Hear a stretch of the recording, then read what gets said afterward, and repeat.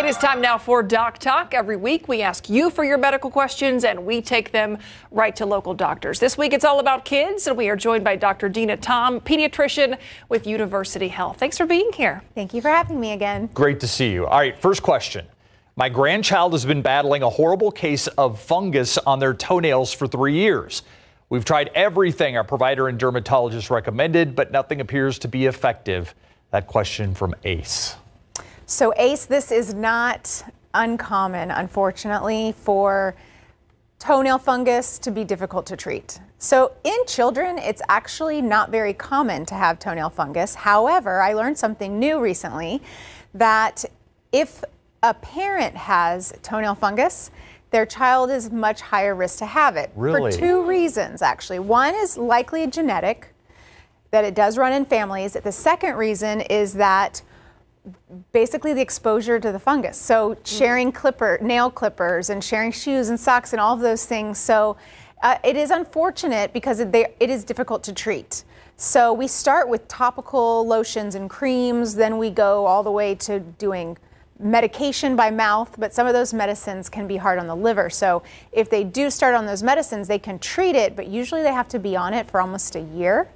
And you have to get blood levels checked. So it can be a tough, sticky situation. Is it harmful? Yeah, that's what I was thinking. Not particularly. It can cause breakage of the nails. It can introduce other infections, and it can be a little painful if your nail is breaking. But for most people, it's just unseemly to look at. They don't want to wear flip-flops and sandals. Yeah. It's not very pretty. So I understand that that's a hard thing to watch your grandkid have. Yeah, well, it's frustrating when you can't get something fixed. Yes. Right? Yeah. Yes. Our next question, also from a grandparent. This person asks, my grandson consistently has sweaty palms and bottoms of his feet. What causes this? Should we be concerned? This is a phenomenon called hyperhidrosis, and we don't realize that children do have it. When we're adults, we notice it because when we get nervous or we're in, a social situation, we might sweat a lot under our arms, or when we shake people's hands, and especially in college, right? You're like dating someone and you're like, oh, thanks for that. But it's really not dangerous. In children, we notice it maybe that they're a little bit, we call them hot-blooded, or they might have sweaty hands and feet. It's not a problem. It's really not something that you should rush to get treated, because the treatments for it, you can do some medicines and some like laser treatments and things, but it's really more of a social, again, another social thing. So the biggest part is in the feet, because it can keep your socks wet, and you don't want to put your kids' feet in shoes that are not going to breathe. So my daughter actually had some of that when she was a little baby. She would come home and her feet would be wrinkly because they were so wet, and we had to get her special shoes. But thankfully, she's gotten over that. Well, and she grew out of it. I mean, that's the question. Is there a chance that they will grow out of it? There is a chance they'll grow out of it, and there's also a chance that it may be something that they can work through, especially if it's something that has to do with like social situations or anxiety. When they're teenagers, they can wear deodorant. But it's a little bit harder if it's their hands and feet. Yeah, for sure. But it is normal. All right. Next question for Dr. Tom. Should children get an updated COVID-19 shot? This is from Aguilar. Yes, yes, yes. I'm going to say yes, absolutely. So the American Academy of Pediatrics and the Center for Disease Control and Prevention just came out with their statement recently. Yesterday they posted on their website, if your child is over the age of 6 months old, it is recommended to get this year's COVID-19 booster. So we're thinking about it now like a booster shot, just like the flu shot yearly. The companies change it as they make it for the new strains. And while for some people, they might have the common cold with COVID, there are other people who are still really at serious risk for getting asthma attacks, pneumonia, and then long COVID, which you hear about. So yes, it's very safe. And especially based on the risk factors of your children or the elderly folks around you, definitely want to go get that done. I'm glad that this question was asked, because we're not paying as much attention to COVID as we did certainly just a few years ago. So I'm glad that question was asked. Well, and you know what? I have known in the last 2 weeks probably 10 people that I work with that are friends with mine, especially traveling on airplanes, who are coming back with COVID.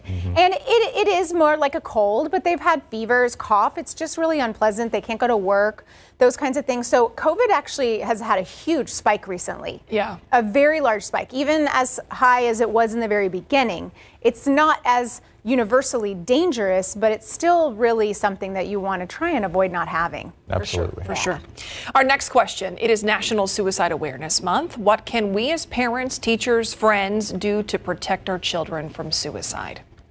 So this is a topic that we don't love to talk about. Yeah, but we need to. We need to talk about it. And it's actually even labeled a silent epidemic because nobody wants to talk about it. Even when it happens to someone you know or someone close to your family or friends, we don't want to bring it up. And it's difficult to talk about, but it's really important because it is the second leading cause of death in children 10 to 14 years old.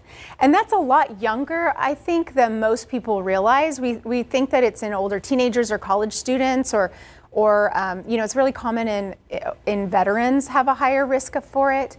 But it's really that age group of middle schoolers and early high schoolers who don't really understand what it means when they feel an impulse to do something that's potentially reckless that could harm themselves. So it's very, very important that if you are concerned that your child has changes in their behavior, has depression, is withdrawing from you, is withdrawing and talking about being bullied or making comments like I shouldn't be alive or it would be better if I wasn't here, it is so important to talk to your child and encourage them to talk to you about their feelings.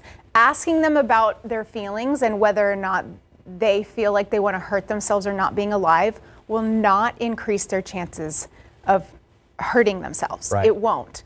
In fact, it will open a door that they may not have available to them. And so it's so important to be aware that this is important. And talk to them about their feelings and if they hear from their friends that may be thinking about it, or you know, just to start a conversation as hard as it can be. Absolutely. For lack of a better word, break the ice, start the conversation. I know how teenagers can be. They're going to roll their eyes. Dad, why are we talking about this? But in the end, they do listen. They do take in what you're saying. They do. Your voice. They hear your voice. They're not going to tell you that they hear it, but they do hear your voice. And I think it's a great point that they can be an upstander. We call it an upstander by realizing that it's okay to come to me. I'm not going to throw you under the bus. If you come to me about a friend, if you come to me about someone you're worried about, you could save them. And that's meaningful to a child. Yeah, absolutely. Dr. Dina Tom, thanks for being with us. Thank you for having me. Great to see you again. It's always a pleasure. Yeah, always a pleasure to be with you. All right, Doc Talk every Thursday at 6:30. You have a question, we'll try and get an answer. Scan the QR code to submit your questions right now.